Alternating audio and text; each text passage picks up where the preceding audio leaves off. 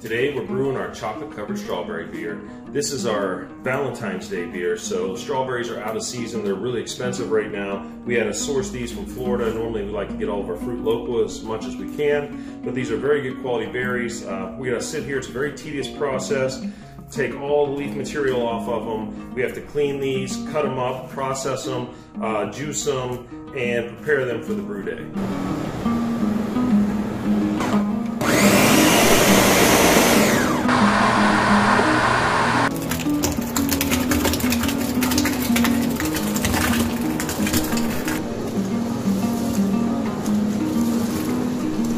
Now I'm going to add the cocoa nibs in there. We like the raw cocoa nibs, gives the fresh ingredients. We steep them in here like a giant tea bag.